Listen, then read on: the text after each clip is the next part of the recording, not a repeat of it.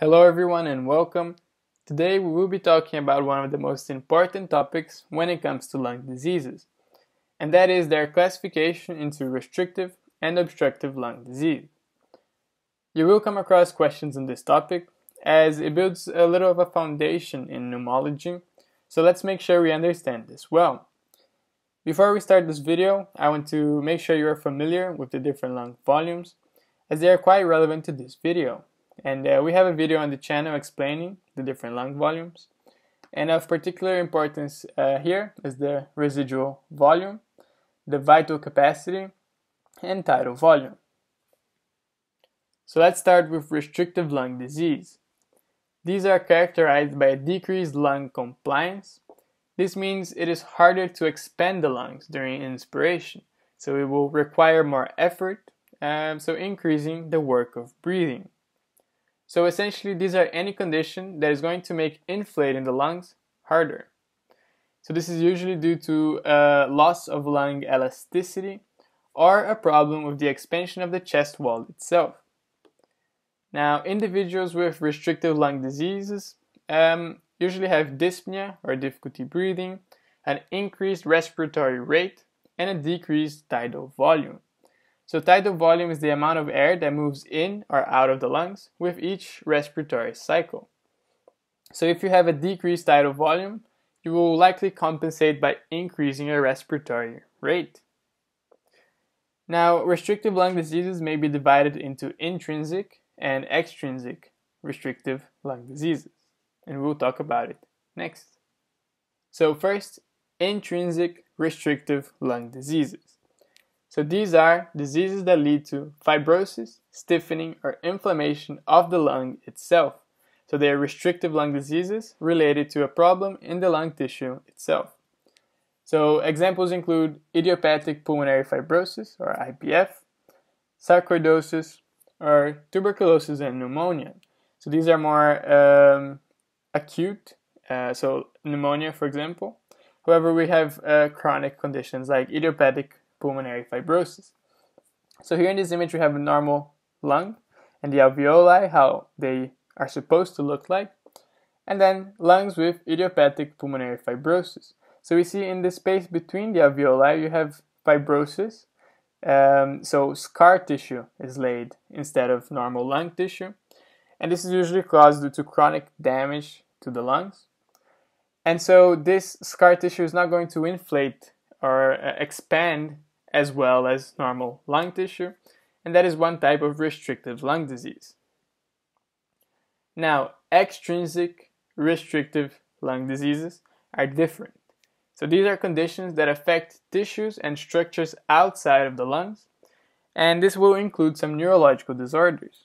So for example, someone with severe scoliosis or severe kyphosis, or having both at the same time, so kyphoscoliosis, will have an impaired expansion of the chest wall due to the deformity. So that is a type of extrinsic restrictive lung disease. So the lungs will have a hard time expanding since there is a deformity in the chest wall. So this is an example here of severe scoliosis, as you can see here. Now, neuromuscular diseases such as amyotrophic lateral sclerosis and multiple sclerosis can be classified as extrinsic restrictive lung diseases as they affect the ability of our muscles to expand the chest wall, so the diaphragm, for example, and so we don't get enough inhalation. Also, obesity and myasthenia gravis. So obesity because there's a lot of weight on top of our chest wall, so it makes it hard for our muscles to expand. And myasthenia gravis is another neuromuscular condition. Now, next let's talk about obstructive lung diseases. So these are diseases that make it difficult to mainly exhale all the air in the lungs. So while in restrictive lung disease it was difficulty in inhaling air as the lungs wouldn't expand, obstructive lung diseases is mainly to exhale all that air in the lungs. So you end up with air trapped in the lungs, which makes gas exchange a lot harder. Now, because there is obstruction of the airways, usually due to an inflammation or mucus, the air is exhaled more slowly.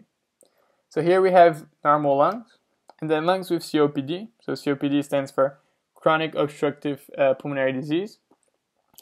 And you see that there's blockage of the bronchioles with mucus.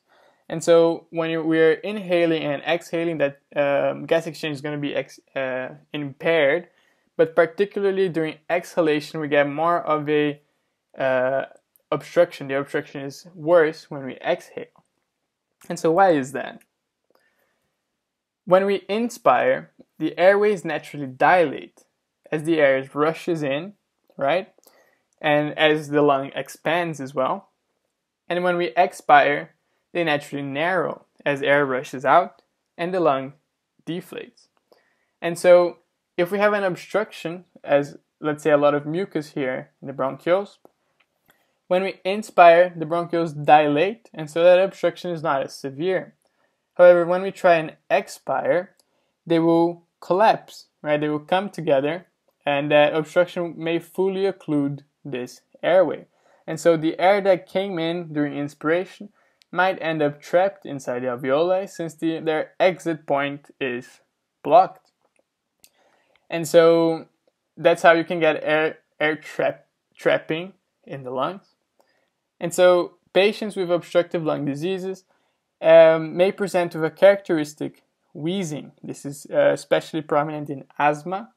So wheezing is a whistling sound heard on expiration. And so in obstructive lung diseases, there is an increased residual volume, which is that volume of air left inside the lungs after forceful expiration. So after you try to expire all that air, there is still some air left in the lungs. That is the residual volume. So some of the most common obstructive lung diseases are asthma, that is a chronic inflammatory disorder of the bronchial mucosa that causes bronchial hyperresponsiveness and constriction of the airways.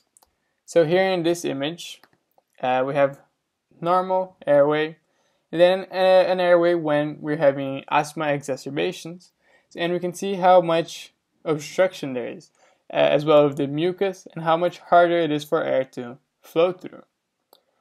Next we have COPD. So this is an umbrella term that encompasses emphysema and chronic bronchitis.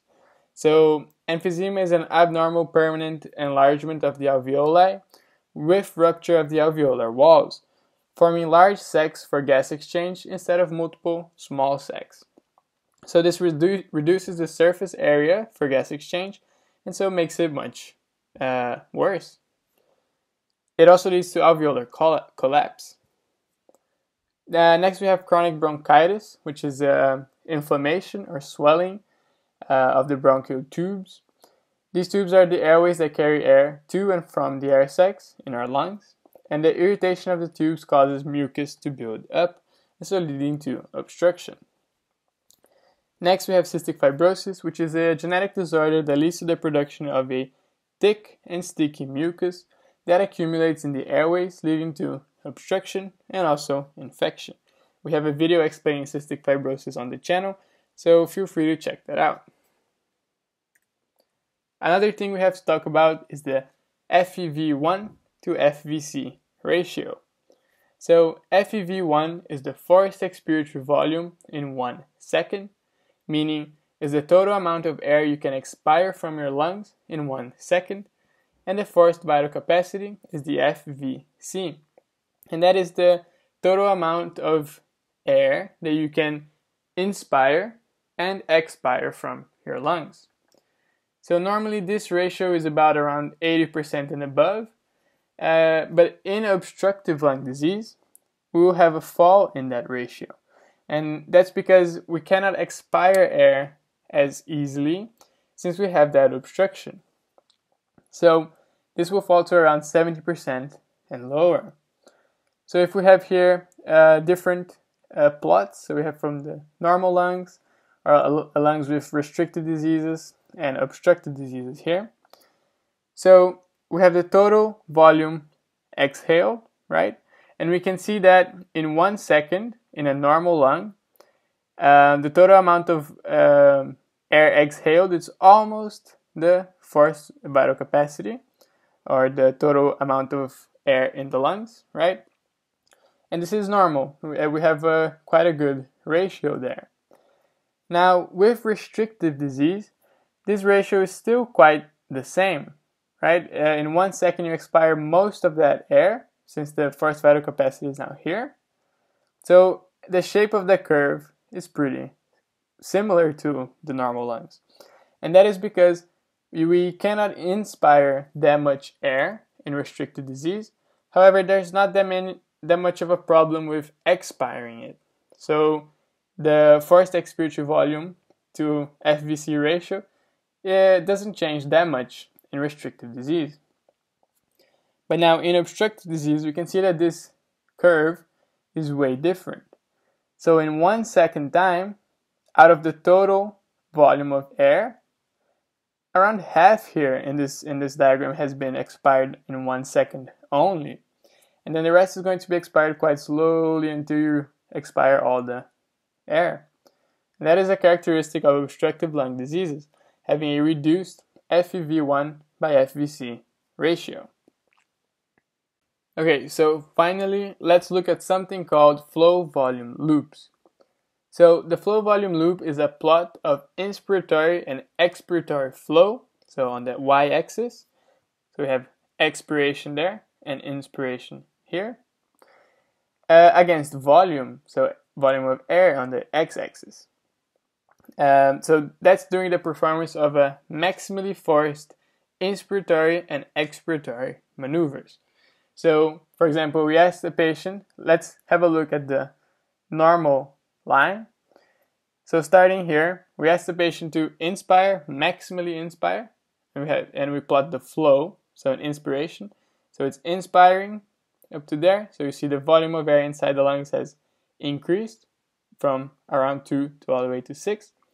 And then a forceful expiration, so they will expire, and this measures the flow of expiration, and then slowly comes down. So in restrictive disease, first, we see that the flow in inspiration and expiration is much lower, so the curve is much smaller, and also the amount of air going inside the lungs reduces. And we can see here that the curve starts more to the right, meaning there is less volume in the lungs at start, so when after forceful expiration.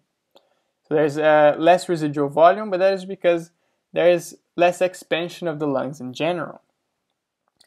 So here, forced inspiration, then forced expiration.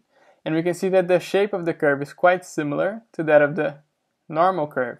It's kind of just a replica of the normal curve, just smaller, and shifted a little bit to the right. That is restrictive disease. Now, in obstructive disease, we can see a clear difference there in shape. So here is expiration, right?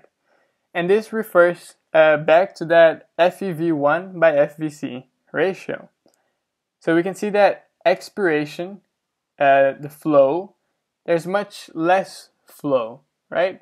So flow goes up to here, and then it's slowly expiring the rest of the air in the lungs. So it shows a hard time expiring air. So we have that entrapment of air in the lungs and obstruction.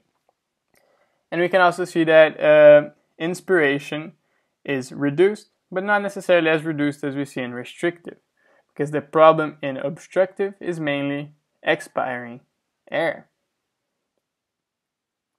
Thank you very much for watching. I hope this was helpful. If you enjoyed, don't forget to leave a like and subscribe for more.